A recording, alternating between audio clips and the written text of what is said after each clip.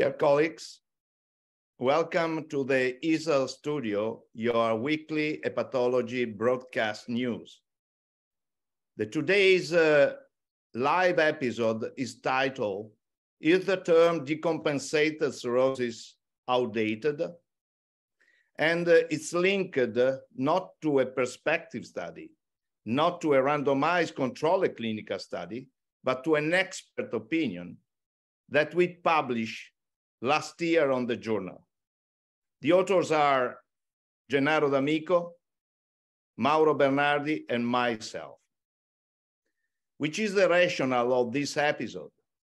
During the last 10 years, we have introduced new definition of decompensation. Not only decompensation per se, but acute decompensation, further decompensation, acute on chronic liver failure. So the senior editors of the journal and I think that it is the right time to reflect, to deepen this issue, laying the basis, if possible, to develop a path in order to get a global consensus on definition, on terminology. And to start this path, I will chair today this roundtable to which three great experts were invited. Professor Guadalupe Garcia-Tsao from US, Professor Thomas Reiberger from Austria, and Professor Salvatore from Italy. And first of all, let me thank all the participants for having accepted our invitation. So I want to start with a very simple question, this roundtable. Do you think that the term decompensated cirrhosis is outdated? And which is your current idea, definition of decompensation? Please. Professor Tsao. So thank you so much, Paolo, for inviting me to participate in this. And I do not think that the term decompensation is outdated. It tells us a very specific point in the natural history of cirrhosis. It's actually a game-changing turning point where the patient has no complications of cirrhosis versus a patient who now develops complications of cirrhosis. And traditionally, and the way, Gennaro and his studies have mentioned, the compensated events that are clear are ascites, are variceal hemorrhage, are hepatic encephalopathy. And yes, jaundice is a decompensated event. And the question is whether we should consider it a decompensating event alone as a first decompensated event, which is not that common, or is it an indication of something that makes the patient sicker, as if, so what we call further decompensation. So, Thomas, yeah. Sorry. No, that's Please okay. go on. No. I don't want to take away. What do you think? Also, thank you for inviting me to this EASL studio. Cirrhosis and decompensation is very close to my heart. And we have all working in this area, and it is an old problem, but not outdated, as you have asked. It's still a very, very significant event. And for me, if you think about a definition of a condition, it should be clinically relevant in terms of prognosis or in terms of treatment. And so both of these aspects are clearly affected by decompensation. And traditionally, as Lupe said, I think it's clearly acute variceal bleeding, ascites and hepatic encephalopathy, and jaundice. But if further decompensation needs to be further discriminated, then I would vote that jaundice goes more on the end of the spectrum. But clearly not outdated, very relevant. Let's discuss more. Thank you. And you, Salvatore? So hello, everybody, and thank you for inviting me to this session. Well, I also think that decompensated cirrhosis is not outdated. Still nowadays, we treat our patients and our guidelines are based on compensated and decompensated cirrhosis. And in preparation for the episode, I just was looking on PubMed decompensated cirrhosis, and in the last year, 800 papers were published on this topic. Therefore, it is not outdated. Moving to the definition, yeah, I also agree with Lupa and Thomas. Decompensation should be a direct consequence of the disease, should be associated with a worse prognosis, and should be easy to diagnose. And in this sense, ascites, variceal bleeding, and hepatic encephalopathy certainly meet the criteria of decompensation. And for jaundice, I also agree that it is rare as a first episode and is more qualifying a patient with a further decompensation or an acute decompensation. Thank you. Do you think that sarcopenia should be included in the definition of decompensation or further decompensation in patients with cirrhosis? Because sarcopenia has a deep negative impact on survival. So do you want me to answer? So sarcopenia, I think it clearly has been, related to poor mortality, which is what we're talking about. But I think it's sort of in the same compartment as jaundice. It's usually in a sicker patient. The compensated patient is a patient that barely has sarcopenia. So I am not sure about that. I think that I mean, in a way, for example, albumin levels will correlate with sarcopenia. I'm not entirely sure that sarcopenia belongs as a first decompensating event because it's not clearly a decompensation that's related to cirrhosis per se. I mean, ascites has to do with the liver, variceal hemorrhage for sure, encephalopathy for sure, and even jaundice has to do with liver insufficiency. Sarcopenia is sort of like a secondary complication that is clearly a bad thing, but I don't think should belong as a definition of decompensation. We will follow the same order. So Thomas. Yeah, there's not much to add from this side. I would also see sarcopenia as a relevant condition, but it is more of an associated condition. And sarcopenia occurs also in other severe diseases and conditions. So that's why I would not say it's cirrhosis specific. It's common in cirrhosis. It needs to be assessed when, developing prognostic models. It is usually even going into prognostic scores like the ECOG performance scores and so on. But it is, for me, not a typical condition to be included in the definition of decompensation. Yeah, so this is the first agreement we have. Thank you. And let me move now to the main question, because in the expert opinion I mentioned it, and I ask for the first slide, the main content is summarized by this figure. The authors hypothesized two different patterns of decompensation: acute decompensation and non-acute decompensation. So I want to know your opinion on this. Lupe. So you want me to go? So yeah. my opinion is that the acuity or not is something that is inherent to the complication itself. For example, bleeding is acute almost by definition. The patient vomits blood, it's an acute event, all right? Encephalopathy could be chronic, could also be acute, especially if the patient presents with pre-coma or a coma. Ascites is the one that I struggle the most with because by definition, ascites is a chronic event. And if the patient may notice it, and I'm just on service right now, and the patient, you can see in their CAT scan, they were developing some ascites, but they don't present until their belly is big. Is that acute? No, it's been accumulating for several months. So I cannot reconcile that one calls it acute.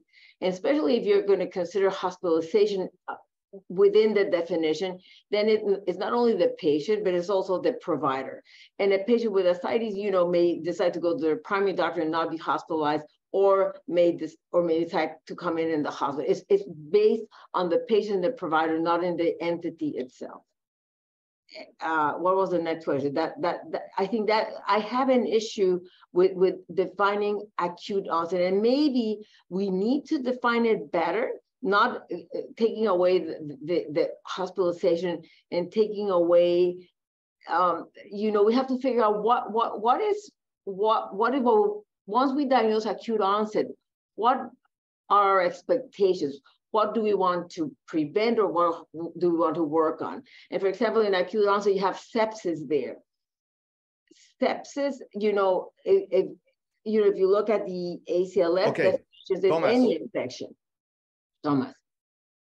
You see that there is a problem with the connection. In this regard, Thomas. when I look at the figure, what's proposed here, I think there is no question that bleeding, ascites, encephalopathy, and jaundice is a decompensation event.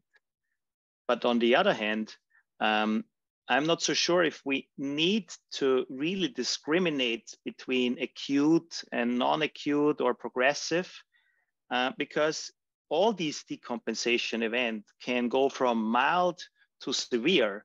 And many of them, except for acute variceal bleeding, it's actually in the term itself, can actually occur quickly, or they might occur in a delayed fashion. So I'm not sure if this needs to be defined. I'm very sure that we should be very specific what is decompensation, and then look into the prognostic factors within these types of decompensation. A typical spectrum for me would be mild hepatic encephalopathy, that can be very transient, might just go away, might be triggered by a mild infection. And on the other hand, you have very, very severe jaundice with a bilirubin of 25 or so. So this is, I think, within the different types of prognostic decompensation, we need to find prognostic factors, but I'm not sure if acute or non-acute is the most important discriminative factor here. Salvatore, what do you think? So what I think is that certainly this new type of decompensation is trying to define the decompensation according to the acuity. And I think this is important also to try to merge the finding from the EFP study, canonic study, and predict study, and the finding from Bavino that is more correlated to the timing of the events. Because, from the clinical ground, we know that I agree that ascites is not something immediate, but we all experience patients that in few days develop tense ascites, and therefore they require hospitalization, while there are other patients that develop ascites after several days. And usually in the first case, there is a precipitating event. This patient should be hospitalized, and we should look for precipitating events, namely bacterial infections. On the other hand, some other patients can be managed in the outpatient clinic. What I think it is a potential weakness is how we define acuity, that is the need for hospitalization, because this may depend on the healthcare system. But on the other hand, if we can find a way to better characterize the acuity according to the pathophysiology, according to the precipitating events, this may really help us to define different pathways and also different way we can manage these patients. The non-acute decompensated patients can be managed in the outpatient clinic, just with simple measure, while for the other patients, we need to look for organ failures, to look for precipitants, and therefore they should be hospitalized. Therefore, I think that this working hypothesis on which we should try to find an agreement, and that should be better characterized. Fully agree. Of course, this hypothesis makes sense if we prove that the prognosis in patients with acute decompensation is different than in patients with non-acute decompensation. Absolutely. And that doing something will prevent them from, do you see what I'm saying? It has to come not only with a prognosis, but are we going to do something different than in the other group? Yeah, but let me say that acute decompensation was proved to identify a cohort of patients that then develop acute on chronic liver failure, with a very high mortality rate at 28 days. So it is quite important to define in a better way acute decompensation, and the criteria may be the type of decompensating event, the severity of decompensating event, the need of emergent hospitalization, but there are some biases on this. And I think in the era of personalized precision medicine, a better definition of the pathophysiological background based on big data, on omic data, for example. What do you think? So can I just make a little, in terms of predicting ACLF, and I agree that, but in the canonic study, only 30% really develop ACLF. So, yeah. So one would have to, make that criteria a little more strict so that we're really identifying patients that are going to go this. And in order to do this, yes, we may use omics, but I think clinical and other parameters would be useful to try to give us a higher percentage than that and really identify those patients that Salvatore says, okay, this patient has to come in the hospital because we are gonna really work on this patient. And it has nothing to do with a clinician, maybe something that is not clinician based. Thomas, do you want to add something, Salvatore? I want to agree very much on this, on including the requirement of hospitalization, because this very much depends on the resources and the setting. And so this might be problematic. I mean, in most settings, I would think that acute variceal bleeding must be admitted if this is not really limited setting. But then there are patients who have very severe ascites. They might go under paracentesis in an outpatient setting. And this patient is indeed also at risk for developing hepatorenal syndrome and later on ACLF. And also, for example, jaundice again. The jaundice was here listed under non-acute decompensation or progressive decompensation, but it's actually a very typical scenario where you experience ACLF. So, the course, if you follow the graph, would actually suggest that jaundice is more in the non-acute setting, and then it goes there. But again, I would like to stress that each of these decompensation can vary in their severity. So a patient with child A cirrhosis developing acute variceal bleeding can very well recover. A patient, even with let's say grade 2 ascites after virological cure, can recompensate. And so it's within each decompensation, there is a range of disease severity. And I think that needs to be captured, and that could be captured in a prospective study, coming really to the most important discriminators, which is short-term mortality, risk of extrahepatic and hepatic organ failure, and that can be defined in a prospective setting. Salvatore? If I can add on that, I fully agree with this point, and I think that this kind of study should also try to characterize these different types of decompensation in terms of acuity based on samples, different characteristics such as that are important for the pathophysiology, such as the inflammation, the circulatory dysfunction, markers of portal hypertension, and so on. This really will be important to better understand this heterogeneous and complex disease. Okay, let me go on. Speaking about acute decompensation, because it has been proved that in 1/3 of the cases, it is the first decompensating event. So it occurs in patients with compensated cirrhosis. But in the majority of patients, it occurs as further decompensation. Correct. So do you think in an attempt to harmonize the definition that we can consider in the majority of the cases, acute decompensation under the umbrella of further decompensation? I fully agree with that, actually. Because 75% of these patients had some other decompensation event before they developed this acute decompensation. So I do think that in this one is under the umbrella of further decompensation. These are patients that are much sicker. They just do not belong to just pure decompensation. They are further decompensated. Thomas, Salvatore, do you agree on this? I have to say I'm not fully decided yet. I would think that this is mostly occurring, that acute decompensation is mostly occurring as further decompensation. But again, for example, acute variceal bleeding can be the first event. It can lead to hospitalization, but there are also there was an important change in the efficacy of treatment, and we have seen decreasing mortality rate.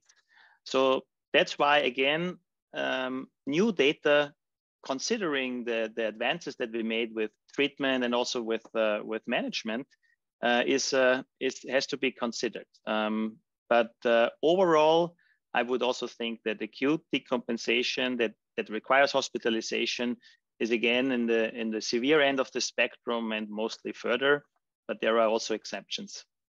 Okay.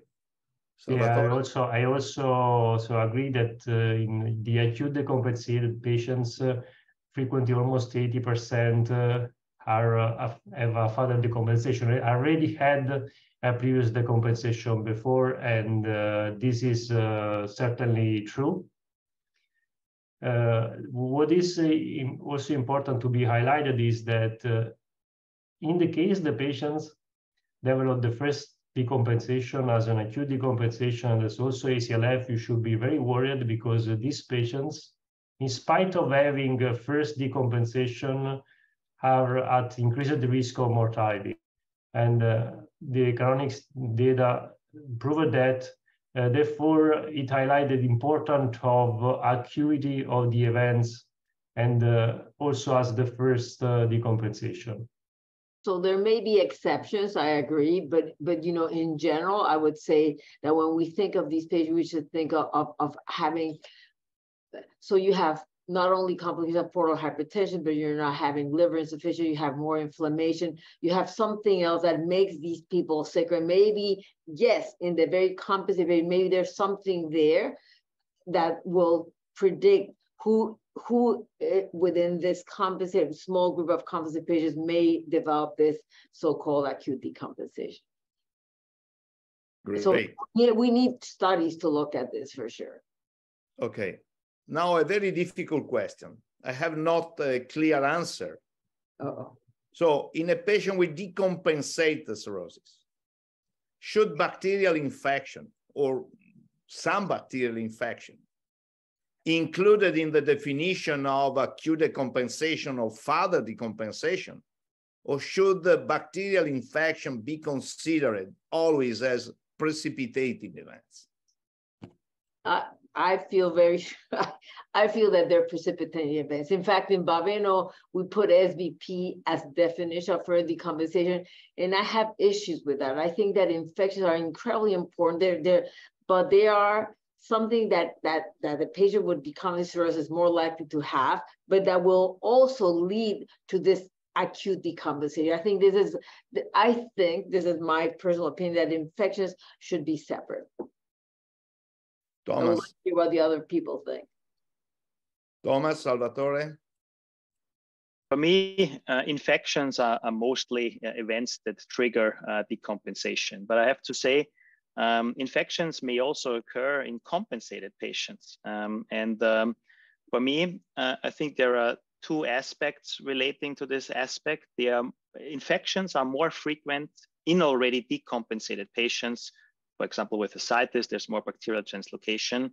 But as they may also occur again in compensated patients as well, I might think that this should not be defining further or first decompensation.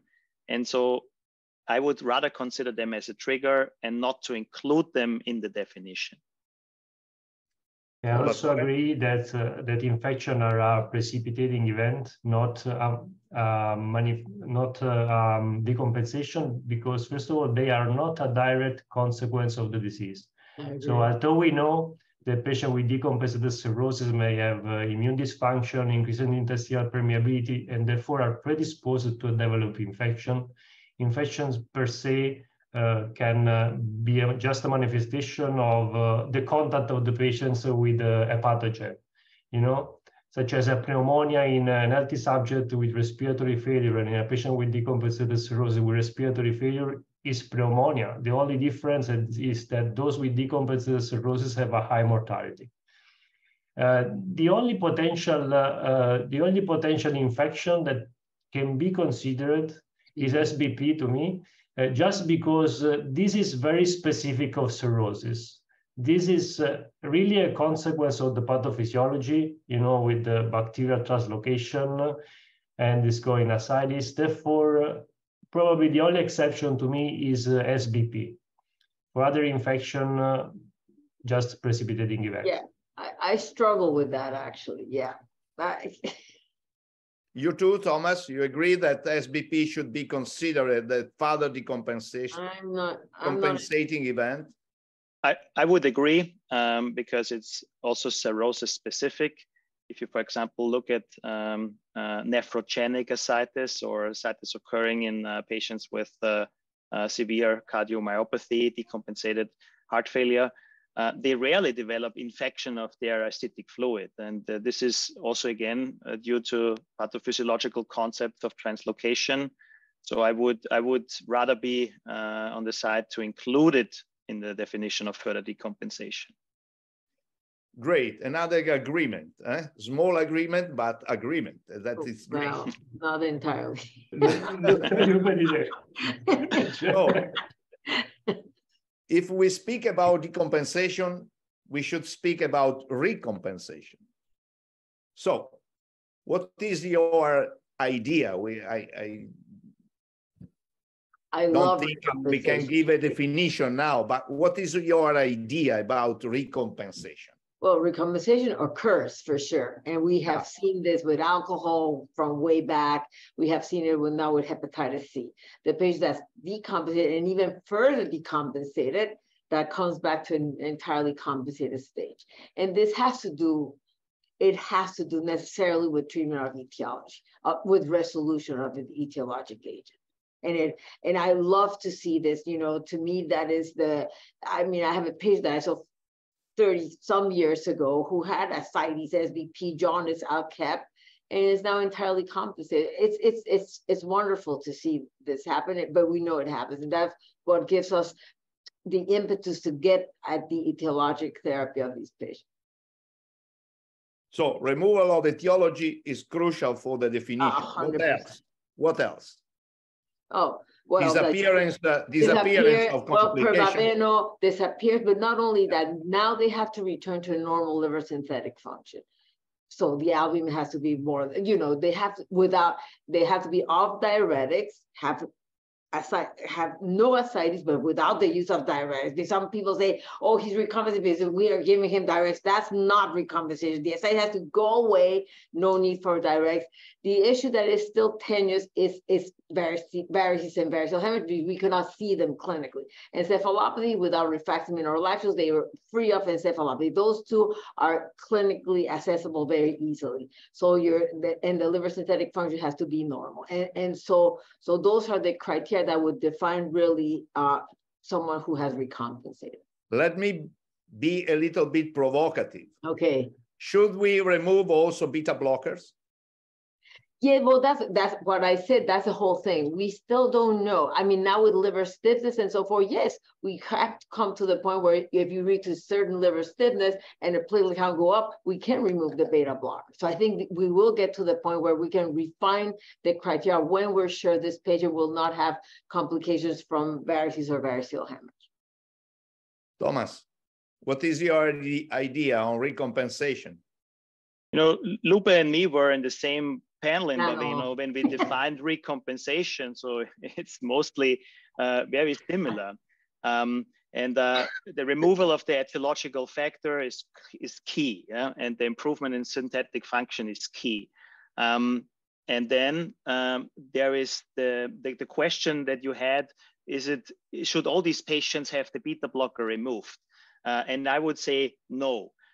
because compensated patients can have clinically significant portal hypertension. Recompensated patients can also still have clinically significant portal hypertension. And while this is still a belief and not a proven fact, but we still believe that as long as clinically significant portal hypertension is there, the beta blocker is effective for the patients. So that means within this subset of recompensated patients that still suffer from CSPH, I would not give the beta blocker away, but they can be clinically achieve the label of recompensation. Salvatore. Well, so I also was in the same panel. Therefore, it is hard. It is hard to. I made the right choice. Yeah, yeah, yeah. But I can tell. So I fully agree with the treatment of etiology that should be cured, the disappearance of signs of decompensation and improvement of liver function.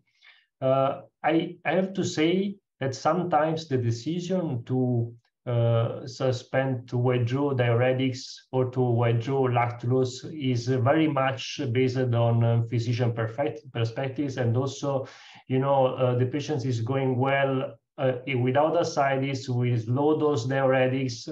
I'm just seeing the patients every 6 months with ultrasound for HCC screening. Correct. Should I withdraw the treatment, but see the patients the following weeks just to be sure that he's not having ascites again? Therefore, I think on this point, probably this can be refined. And I have also to say that this is you know, an expert opinion definition, and we still don't know how common recompensation occurs when you remove the etiologic factor, and if patients that got recompensation have actually a prognosis that is similar to those with compensated cirrhosis. Right, yeah. And I think this is something on which we should try to work in the next future. Absolutely. But you know, I think that I have no problem taking away diuretics, because if the albumin is more than 3.9, or I know that I can take it. I have colleagues that won't do it. I said, I don't know, we're discontinuing diuretics, and it doesn't come back, you know. Yeah, but probably once the liver synthetic function is normal. Yeah, probably we should also identify some clear point at which time we are confident that we can do that. No, there's no question that we need to study these issues. Yeah. So we are close to the end of the session. So I want to see the last slide we prepare, because I want to ask you if planning a large perspective, international, multi-center trial in patients with decompensated cirrhosis, at high risk to develop decompensation, may be the best way to move on the path to get a consensus on terminology and on definitions. Cool. I want to know your opinion on this. I think this is definitely necessary. I mean, this is a new thing. We have to understand it better, as everything, you know, in hepatology. That's what makes it so exciting. So if we can look at this prospectively, and you're absolutely right, with the multi-center there, where we have very clear definitions of who is going to be classified as what, and then we can look at the prognosis there, et cetera, and try and then further stratify these patients with cirrhosis. Thomas? Yeah, absolutely. I would love to see that study. It would be in a new area with different treatments that has obviously impacted on the course and the natural history of these patients. So we need to have this. Yeah? We cannot just rely on the old data. So these are outdated, but decompensation is not outdated. So let's do it. Salvatore? Yeah, I also fully agree that with data, collaboration and science, we can really make a step forward in understanding of decompensated cirrhosis and patterns of decompensation. So I will hope to have the cooperation across the consortia to put on this study.